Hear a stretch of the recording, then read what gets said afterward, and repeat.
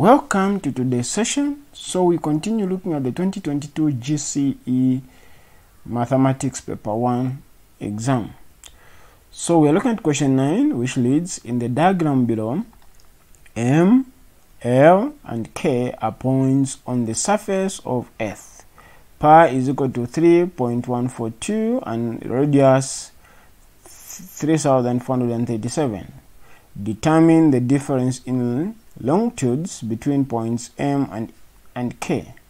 So M is 48 degrees west of GMT, then K is 32 degrees east of GMT. So when you have 2 points, one is on the west, the other one is on the east, what you do is to find the difference, you add. If you have 2 points on the east, you subtract. If you have 2 points on the west, you also subtract. So you are subtracting the furthest, the closest to GMT from the furthest.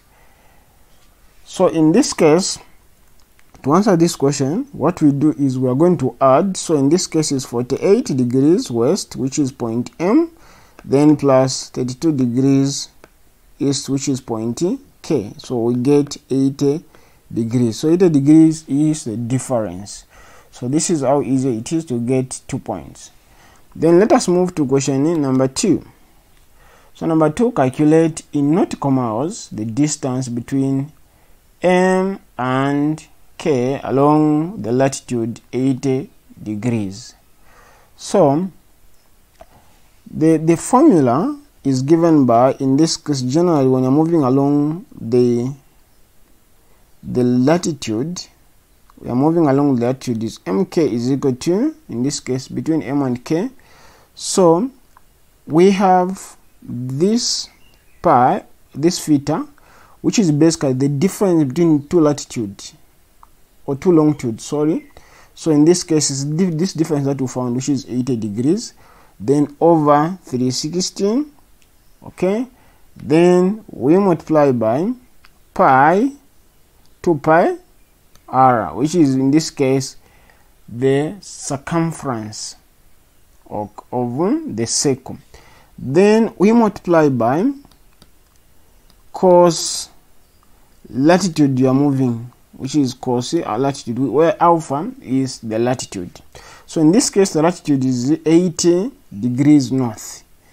Then the difference between longitude M, the longitude that passes through M, and the longitude that passes through K is this theta that we've already found. So in this case we've already found this. So MK equals, so we get this 80 over 360, then we multiply by 2, then the pi is 3.142, then multiply by radius, which is 37, then multiply by cos 80 degrees north, okay, which is in this case 80. So once we simplify this, we end up with, using our calculator, so remember, make sure to use a calculator so that you don't waste so much time. We get 833.438 to 3 decimal places. Then we need to give our answers to 3 significant figures. So in this case is 833 nautical miles as our answer. So basically this is how you answer question number 2. Let us move. So this is question number 2A. Let us move to question number A to B. Okay, so let me just create space. So A to B, in this case we asked to calculate the distance in nautical miles between K and L. So in this case we are moving along the longitude, the other one we are moving along the latitude.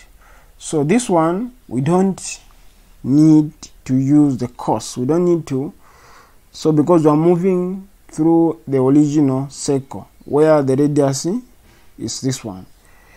So in this case KL or LK in this case equals theta over 360 we multiply by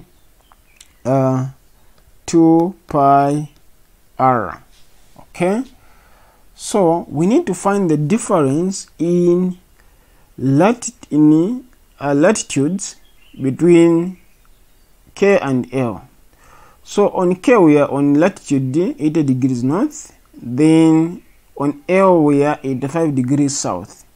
So the change in latitude as we are moving along the longitude, because one is the north of the equator, the other one is south of the equator. Again, we use the same principle that we used on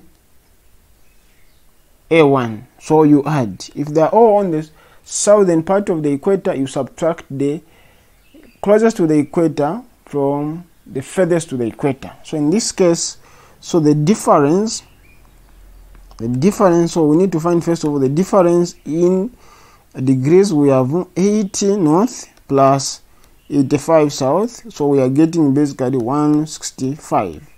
So this 165 is a angle that we use there, and KL becomes 165 over 360. We multiply by 2 multiplied by 3.142, which is pi, then multiply by 37, which is radius in nautical miles. Then at the end of the day we get 9,899.1 nautical miles. So we give to three significant figures, we end up with 9,900 nautical miles. So this is how you get the 6 marks from question 9. So we have answered question 9A.